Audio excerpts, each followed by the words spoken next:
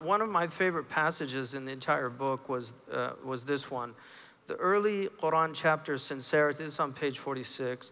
The early Quran chapter Sincerity, Al-Ikhlas, which is 112, epitomizes the message that the Prophet Muhammad ﷺ brought to the Meccans about the divine some 4 years into his mission. Say, he is God, one, God, the unshakable.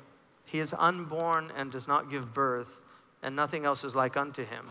This, and you describe it as, this scintillating gem is the simplest and most beautiful statement of monotheism in the world religions. Note that in denying that God is born or gives birth, Sincerity 112 maintains that the Supreme Being has no gender and is not a father. Some scholars have seen this chapter as echoing biblical scenes, but its portrayal of God as ungenerated and unshakable strikes me as more philosophical than the Bible and sounds Neoplatonic.